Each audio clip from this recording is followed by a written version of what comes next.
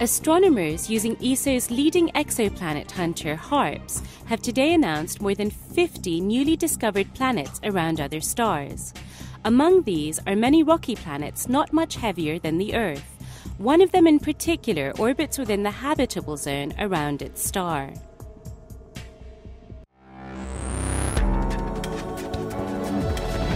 This is the ESOcast, cutting-edge science and life behind the scenes of ESO, the European Southern Observatory.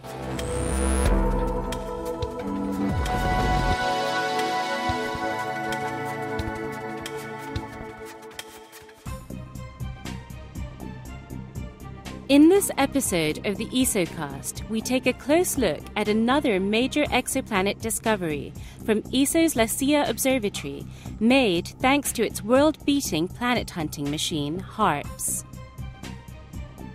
Among the new planets just announced by scientists, 16 are super-Earths, rocky planets up to 10 times as massive as Earth.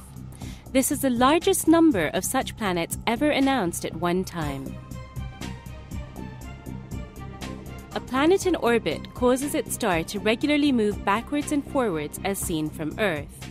This creates a tiny shift of the star's spectrum that can be measured with an extremely sensitive spectrograph such as HARPS. In their quest to find a rocky planet that could harbor life, astronomers are now pushing HARPS even further. They have selected 10 well-studied nearby stars similar to our Sun. Earlier observations showed that these were ideal stars to examine for even less massive planets. After 2 years of work, the team has found 5 light super-Earths around 3 of the stars. These planets are very good candidates for future observations looking for evidence of life. One of the newly found planets, named HD 85512b, orbits inside the habitable zone. This is the narrow area around a star where water can exist in liquid form. Astronomers estimate that liquid water could possibly be present on this planet if it is a rocky world that has more than 50% cloud cover.